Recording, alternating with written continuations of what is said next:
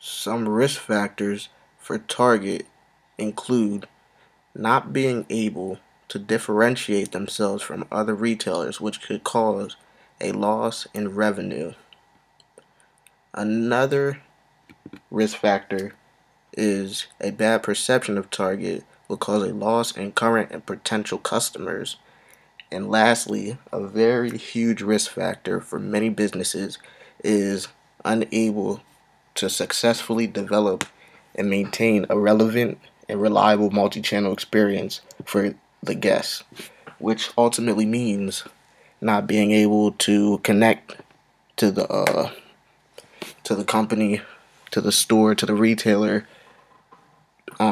through some type of electronic, some type of online source.